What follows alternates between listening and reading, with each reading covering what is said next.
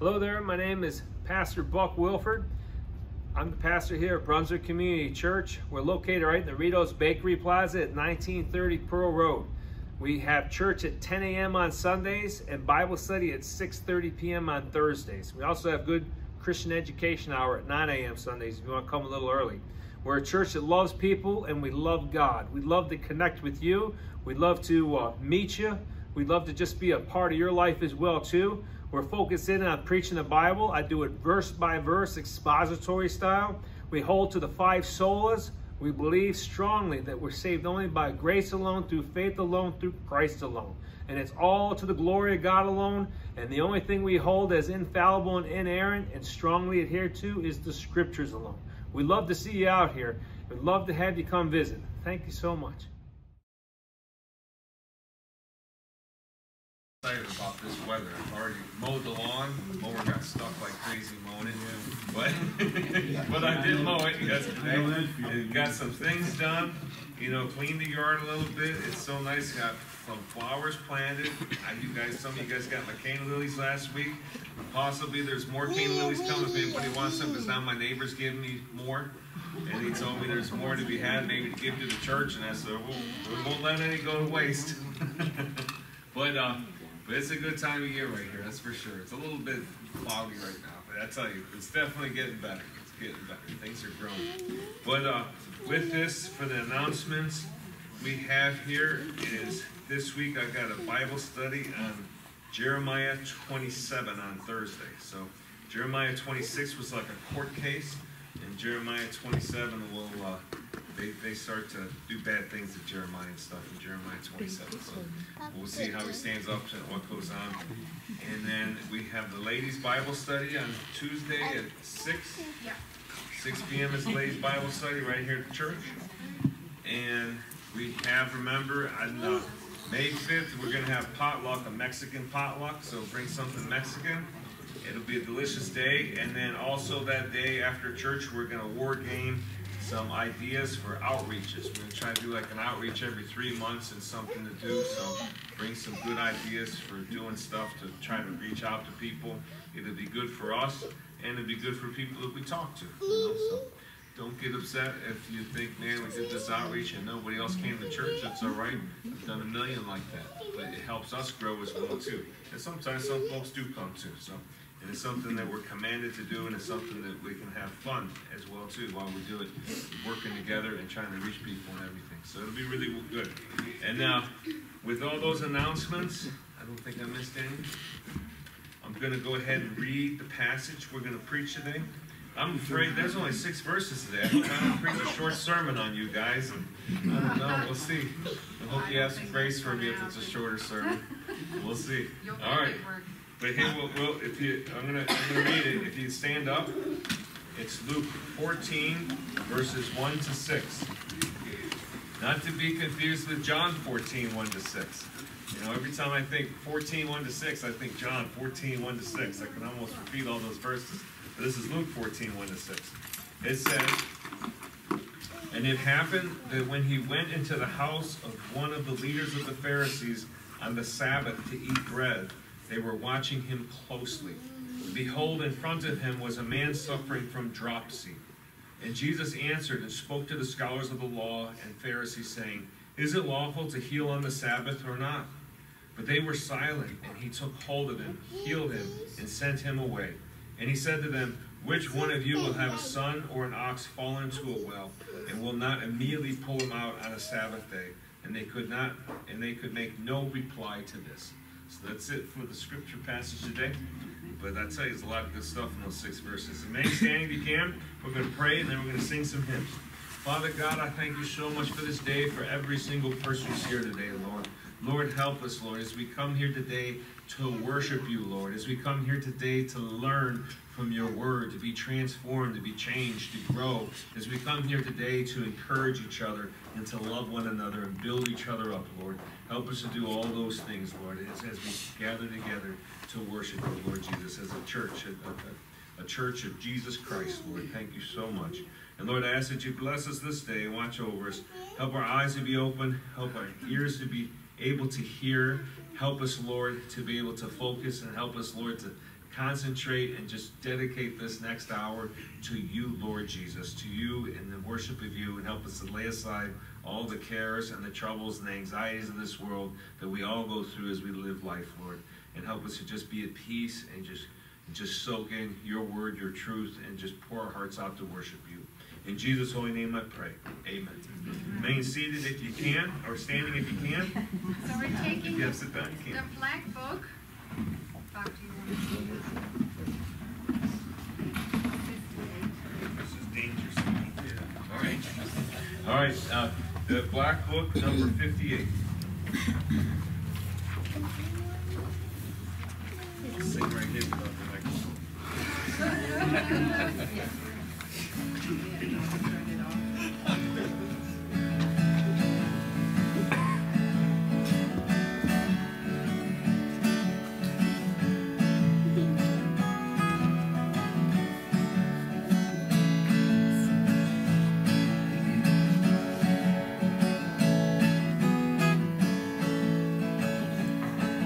He leadeth me, O blessed thought.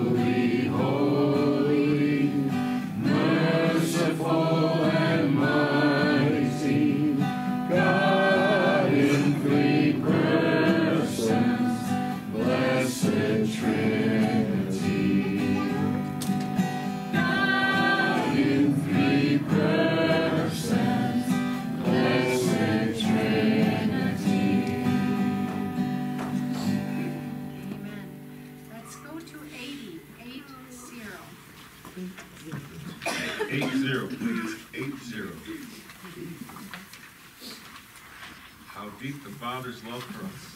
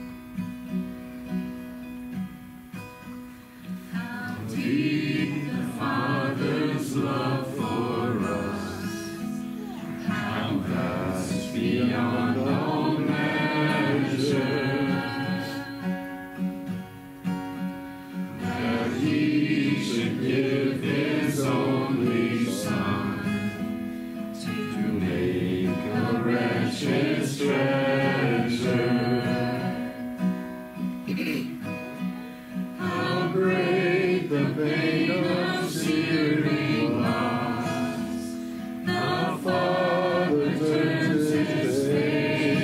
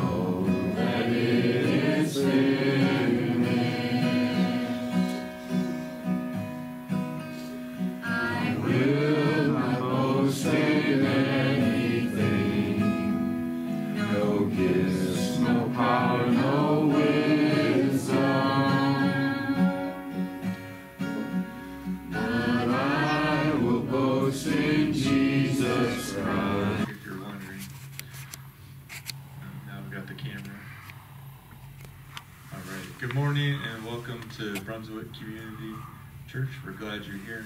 And we get to continue through the book of Nehemiah. And before I begin, we were talking about Earth Day and had a question. Earth Day is Monday, right? And like Christians do, Earth Day. I say just let Genesis 1:28 be your guide on Earth Day. And you know, to sum it all up of that verse is we have dominion over all things on the earth, right? That God put us as master and stewards, but we're servants of the Most High God. And I just think it's a contradiction that the evolutionists, Darwinism, naturalist people want to celebrate Earth Day, and it's an indication they recognize that there is a creator, but they just take the wrong view of it. So if you come to it, read Genesis 1:28, and if you're in that context, it's okay. It's good. Be a good steward of the world. But here we're continuing, and we're in Nehemiah 9:38 to 10:39, and we've gotten to this point where they've heard the Torah, the law being read to them, and then they confess their sins, and then they said the prayer, and now after the prayer they're coming to make a covenant, an agreement, and then the title of the slide, for those that can't see, is the commitment to God, and we're going to go verses 38 through 39. It sounds like a lot, but there's a lot of painstaking Hebrew names. So we'll get through them, and I'll highlight some of the things within the names. Maybe we'll just pull it up, and you can follow along on the names, so for time purposes. And then I just connecting a verse here when I thought about it. The commitment, your work to Yahweh, and your plans will be established. Proverbs 16:3. That making goals is okay. And then when I thought, you can't see on the slide if you're watching, but there's some things we can do to be commitment. You know, we could read our Bible, and I thought it was interesting. They're reading the Bible while they're walking. So getting scripture and exercising the body, baptism, you know, the outward expression of your profession and your possession of faith. You know, you're making that commitment to everyone and to God in an outward appearance. And then just it's a bigger picture. There's more people, but it's shrunk it down. It's just it was a Bible study, you know, getting together in small groups and studying the Word, showing your commitment. And just we'll open with a prayer. Dear Heavenly Father, we just thank you again for another beautiful day, the creation that you have given, and we recognize your covenants and your promises to us, and we'll use the scripture and see the agreements the people of Israel made to be committed to you. And then I pray that I just stay fully committed and engage in more prayer, more reading, and keeping you the center of my life. Just be with us in this conversation, this lesson, and guide with words and conversations and our eyes and our hearts. In Jesus' name we pray. Amen. Before we begin, I got a boring slide, but I thought it was relevant. And I don't know Mr. Tom Mua's personal convictions or beliefs, but this is a psychologist, and he was talking about goals, and this whole chapter, 38 to all the way 39 is about the agreement and covenant. And he wrote, to be successful, studies show people benefit from writing down their goals. It's important to set specific objectives that include a timeline detailing exactly what you want to achieve and when you want to achieve it. After writing down your action plan, it is essential to share it with others. Publicly committing to pursuing positive outcomes is far more powerful than simply dreaming about it and doing something. Writing down goals along with specific steps to success and a list of supportive relationships make it easier to see a positive outcome is possible. An action plan ignites passion, fosters teamwork, and generates optimism, 3 essential ingredients needed to overcome the obstacles that you face on your path to success. And it kind of ties in because here the returnees, they've heard the law, they've recognized their sin, and they're coming to make an agreement to God. And this article right here, part of this thing was from make a public commitment to your goals and work toward them every day. good words to use. Make goals, write them down, and work towards them. Reading plans, Bible scripture. If you write it down and make it, and you share it, and you make it public, you're more apt to do it. You're more accountable to do them. And these are certain principles concerning commitments that even the secular society recognize to be true, that if you write down things, you're more likely to continue to do them. And if you tell others about your commitment, right? The baptismal we saw, you're telling everybody, hey, look at the decision I did, and I will trust my life in God's hands. And then with this passage, there's two sections here. Chapter 98 through 29 contains the record of the people participating. It's a long list of names, and we'll get through that. And they made that commitment to God. And the second section describes the specifications of the agreement. And if I may, the main summary of the passage, that the people have listened to the word of God and confessed their sins, is 1. 2, we'll see that the people are committed to separating themselves from the nations and devoting themselves to the Lord. And then 3, they obey God's law in their families, their commerce, and in their worship. Nehemiah 9:38. Now because of all this, we are cutting an agreement and writing, and on the sealed document are the names of our princes, our Levites, and our priests. Now, if you look at the now because of all this, they're referring to the previous events. Remember the Torah being read to them, their prayer in the past 2 chapters, and in chapter 8, Ezra publicly read the law to them. In 9, they continued to listen to this. They started the Feast of Booths. They were committed. They were confessing, and they want to be that outward expression to following, honoring God. And then here, the cutting of agreement is the same verb we say in the verse in the prayer when in the prayer that they did. And they reminded themselves the prayer that God cut a covenant with Abraham. So this agreement and principle in the micro context of this scripture in this passage they were taught from Ezra to understand scripture, and this agreement is cut the same way God made to them. So they're as serious as God made it. We know God fulfills all his promises. They're wanting to make that same promise, and they want to do it and put it on paper. Why? Because just like Mr. Mua said, if you put it on paper and tell people and get a bunch of people to sign to it, think of the U.S. Constitution. A bunch of people sat around and planned this. 91% of them were, believers in God and some kind of faith, right? So they took those principles, they sat down, they wrote it, and they signed it, and they sealed it, right? And it was a path and something we can lean on to and point to. And then, much like Dr. Mua mentioned, it helps us keep us on the path. We fall short, we have pride, we have sin, but it's something we can go back to. But later we're going to point to also how this was a great and beautiful thing, but it also set up to, you heard the Mishnah. They started looking at scripture in a paradigmatically way. They're putting it in their own context, which, they were trying to put this agreement is kind of like them putting their contemporary view on what the Torah says. And it's okay to do that, but you got to first look at what Scripture says with Scripture and then make your interpretation. And it's set up to what we know as the Pharisees and the Sanhedrin and a very legalistic society, because of that context kind of opened up too far and they attacked the loopholes. So why such a public display? I think it sends a message to all the surrounding peoples that they're making this agreement and it will be serving Yahweh. Remember, they've been exiled and they've heard how bad their fathers were, but they remember this promise.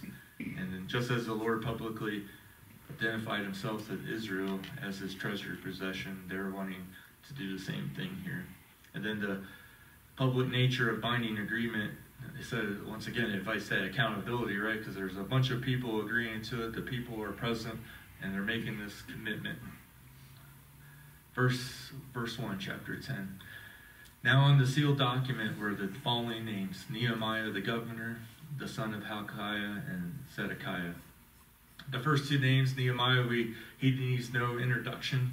He's the governor of Judah, a Jew serving as a Persian governor, and we know from chapter 1 we've seen his, from his duties as a Persian, with the Persian king, as the cupbearer all the way through to where he is at now. And now, as a testament not to only his organizational abilities, he's also leading that spiritual leadership in a public arena. And Zedekiah here, he was an official that was working with Nehemiah and was the scribe who scholars say wrote the actual agreement that's, I think, is still available and can be seen. So scripture here is just like given the meat and potatoes, but there was a signed document with all these people, and it still can be visible. Then through the next few verses, you see the following names. We can understand, and we'll see what their roles were. And in today's term, most people might understand Nehemiah's position to be secular, but he saw it as a divine calling to lead his people back to Yahweh and their reapproach. The names here in Nehemiah 10 through 2 through 8, I'll give you a chance and you'll look through them.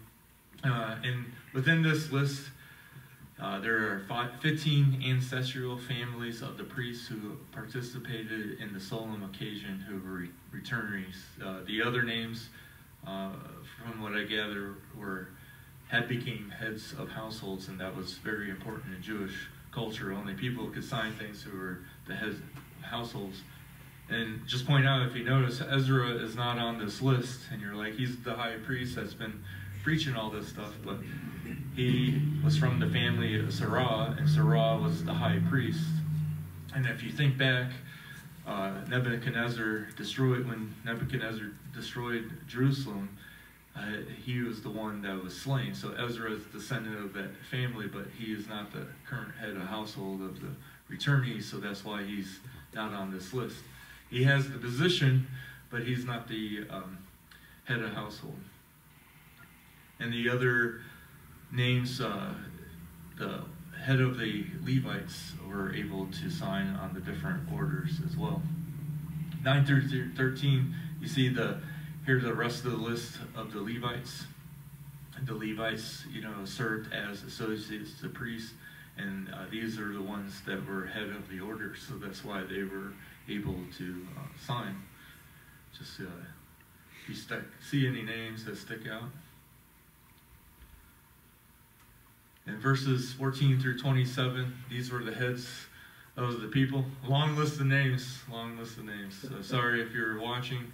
If you open your Bible to verse 3 all the way to 29, you're going to see this long list of names, and you can go at it and pronounce them. I know if I mess them up, but that's just a lot of names to say consecutively. I do apologize. So the first 21 names on this list are the local leaders, are similar to the list of names that we saw in Nehemiah 7, 8 through 27, along with Nehemiah chapter 3, who participated in the rebuilding of the wall. And you also see this list in Ezra chapter 2. So 2 through 3 to 20, I believe, is the list. But remember, we explained that Ezra and Nehemiah have a little differences, but they're very, very minor. The other names are assumed are lay leaders, but what is important, they are just as committed to any other leaders to publicly pledge and sign this document and to keep this oath. And now the rest of the people, like Paul Harvey, right? The rest of the story. Verses 28 through 29. So every child, adult, woman who could understood and who separated themselves from surrounding peoples in the order to obey God's law, they join their leaders and they make an oath to carefully live in God's law.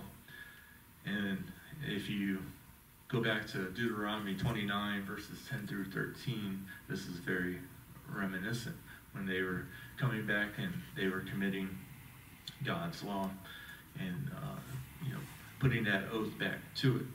The people are following the godly example, and they are recommitting to the covenant. And their dedication to God will always be rooted in the knowledge and submission to God's law.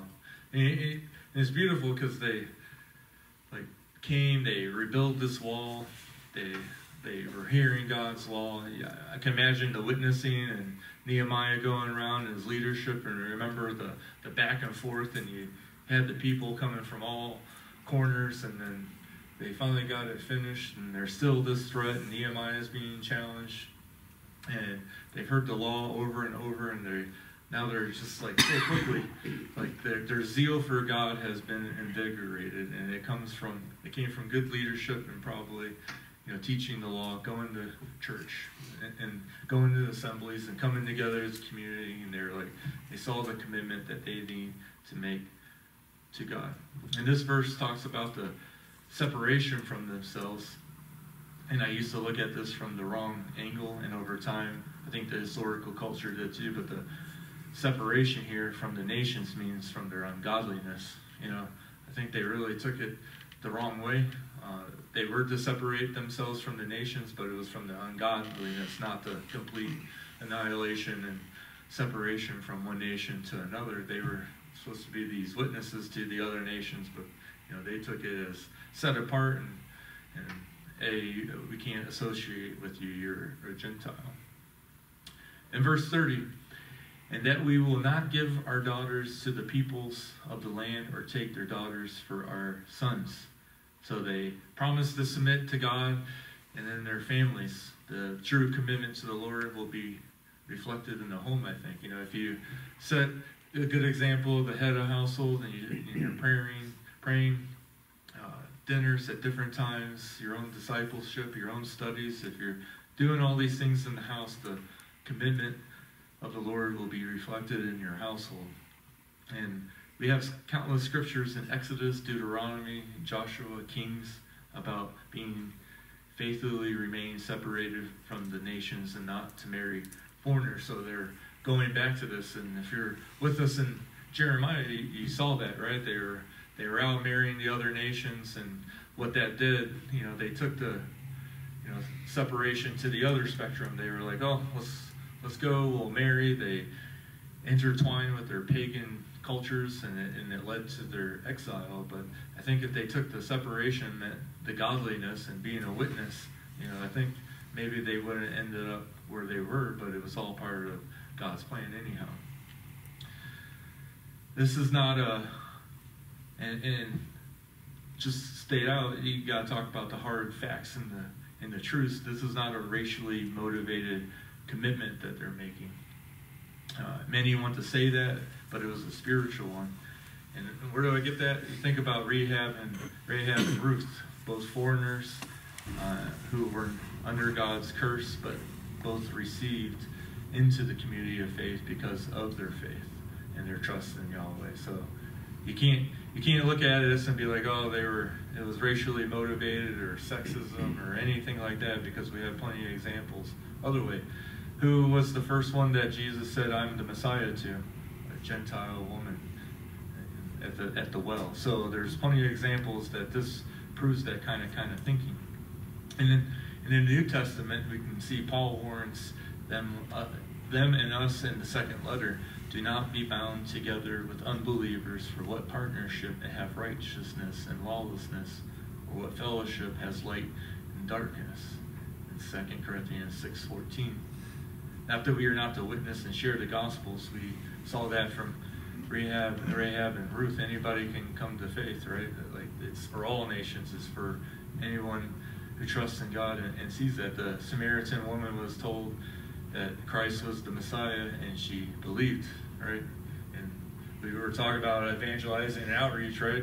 It's beautiful. And I was reading the book. Did she have a lot of knowledge? No, she went out and told, and people started believing, right? There wasn't a lot of training. There wasn't seminaries, not a knock on that, but she went out and she shared what she believed and what she heard, and people followed and believed.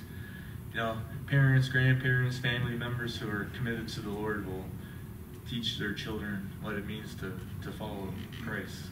Such truth should be communicated by both practice and instruction. That's why we go to church, we go to Bible studies, we read the Bible, and we're an instructional but also a living examples. And they wanted to get that construct here. Verse 31, as for the peoples of the land who bring wares or any grain on the Sabbath day to sell, we will not receive from them on the Sabbath or a holy day, and we will forego the crops the 7th year in the taxation of every debt. So they're going back to the law. For foreigners, this was a great thing, right? They can come and do commerce in Jerusalem. They made it a safe place to trade. They built the wall. And now they have a day where the Jews, every day of the week, they can sell goods to other foreigners without, the Jewish sellers and the Jewish commerce going.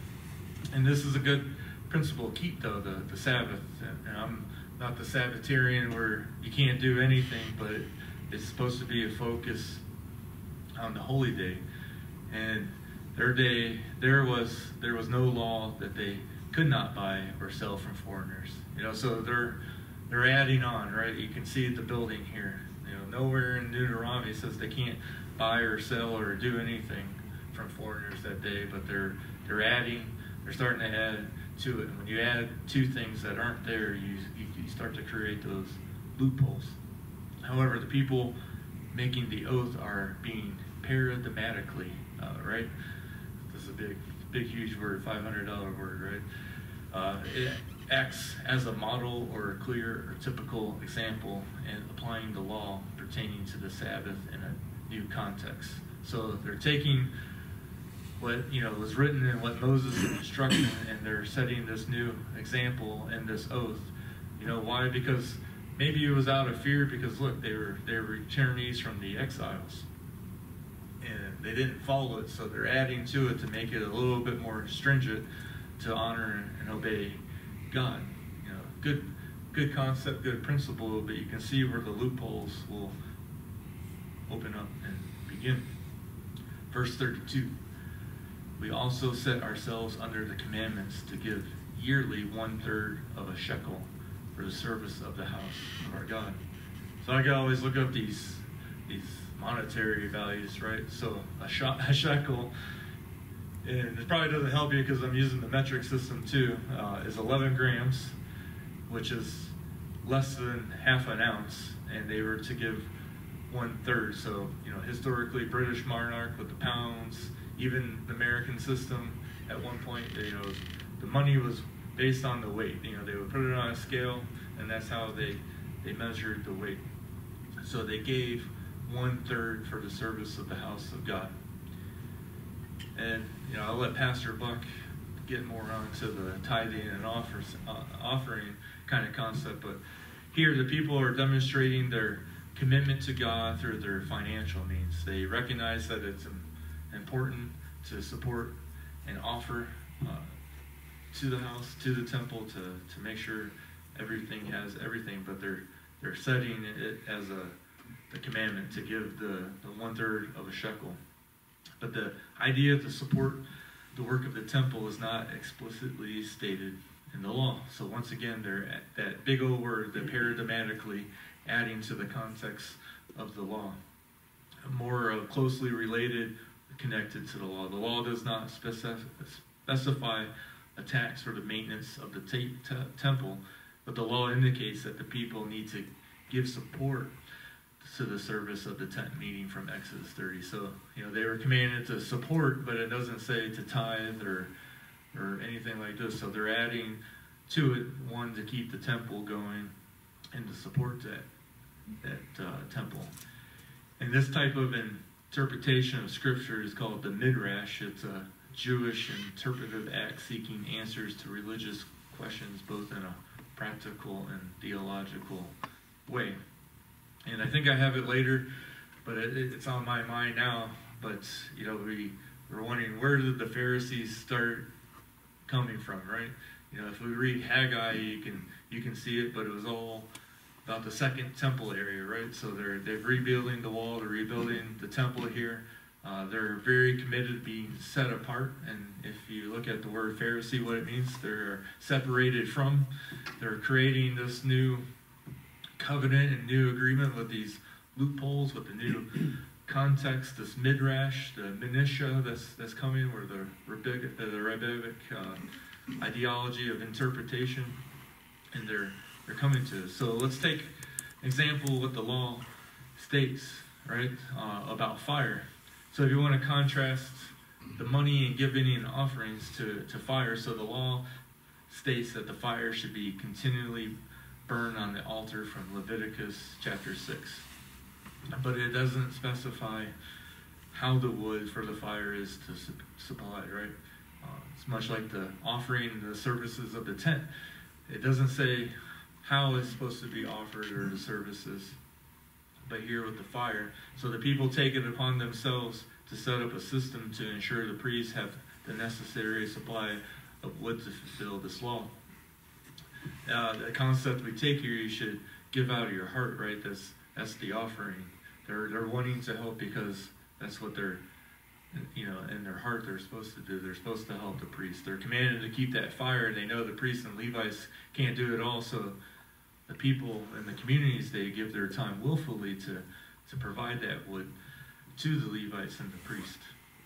And the concept as you grow, you take it with the church as you offer, as you grow in maturity, you help the church. You want to serve the church. You want to give to the church in many different ways. And this is what they were doing, but now they're making this commandment to give. And we already talked about it. The weight, 11 grams, and then the 1/3 is 3.7 grams. So this wasn't a lot, but maybe back then that was probably definitely a lot of money for the common folk to give up. Verse 33, for the showbread, for the continual grain offering, for the continual burnt offering, the Sabbath, the new moon, for the appointed times, for the holy things, and for the sin offerings to make atonement for Israel, and all the work of the house of our God. So showbread, I had to look this up.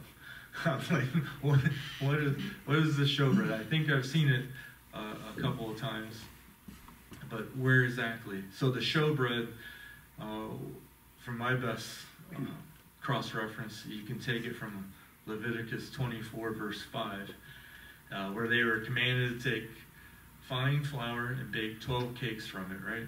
And I'm not a big fan of the movie Chosen, or the TV series, but they did demonstrate the baking of this cake, and it kind of put a good picture in it. I wouldn't use that as my theology or coming to Christ or that, but it does explain maybe things in a historical Jewish setting, so you have an understanding of what their culture was. But Peter's mom and his wife were baking this cake when they did like a flashback when he was younger. So it's 2/10 of a ephah, and you're like, oh my gosh, another word. What is this? So it's a Hebrew dry measure equivalent to a bushel. I hope somebody knows how much a bushel is, right? I'm going down this rabbit hole. I'm like, okay, I have the showbread, I have the ephah, and then the only translation is a bushel. I'm like, oh man, I'm not that good of a. I know, bushels big. I don't know. I'm just like, I hope people get this. So like, I can't keep going down this rabbit hole. I'm gonna be here all day. How much is a bushel? But you think about it when you get a bushel of fruit. You get those things. I'm just seems like a lot, but it's only 2/10 of the bushel shall be in each cake. And then what was unique about them, they were to set them in 2 rows of 6, and they were supposed to put this on that pure gold table, right? A very clean, pure table, gold lining, and they were supposed to set this cake on it. It was almost like, I was like, man, that's like baking like some cupcakes, putting it on a table and putting caution tape and like having a security alarm. Don't cross and don't touch it. Like, it sounds like a beautiful display and a lot of hard work into it. And they were supposed to put this on this pure gold table before Yahweh in Exodus 25:24. And also this was the golden altar and golden table Solomon made for the house of Yahweh for the bread of presence. And if you have time, you can look in 1 Kings 7:48. So they're going back. So, at least they're going back and doing some baking, right? They're going to set up this beautiful display, and they're going to bake this bread, and they're going to do it for their love and and passion for Yahweh, and I can connect to that. They're wanting to do this because of their passion and zeal. So the author and signers of this oath, if you take the rest of that scripture, they're going back to the sacrificial offering system. If you want to put the rest of that verse into the summary there. Verse 34, likewise we cast lots for the supply of the wood among the priests, the Levites, and the people, in order to bring it to the house of our God, according to our fathers, our households, at fixed times annually, to burn on the altar of Yahweh our God, as is written in the law. We talked about the example of the wood in verse 12, and they're doing the cast lot system. I think Pastor Buck had a good way of doing this, but anytime I look into it and read it, all I can think about is like they're drawing straws, or flipping coins. But their theory behind it, when they're casting the lots, that they're trusting God in their decision on who will be appointed to do duties as this, right? It's not like, oh, I don't want to do it. They're just casting it out and doing the lots. Flipping a coin would be a game of chance in a secular world, but their casting lots was trusting God to appoint the right people to do certain duties. That was their way of doing it. I just don't know why they just didn't make a list and say, hey, Buck, Ted, you got wood this week. I don't know. But the point behind it in principle, not joking, is they're trusting God to pick the right people at the right time. We saw that with the high priest going to the altar. They would cast a lot, and who would go behind the veil to do the sacrifice and everything. That was an honor. They were trusting God that the right person was picked at the right time. And this is what they were doing. They were setting up their duties, so that way all the alterings and all the wood, it was all available, and everybody had a responsibility and commitment to support the temple. Verse 35, and to bring the first fruits of our ground and on the first fruits of all the fruit of every tree to the house of Yahweh annually.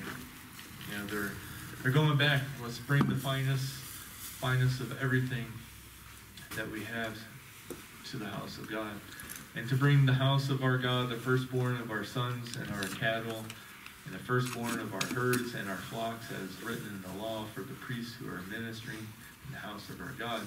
So they're bringing their finest and their first, symbolic to the coming of Christ, right? Because Christ is the finest and the unblemished.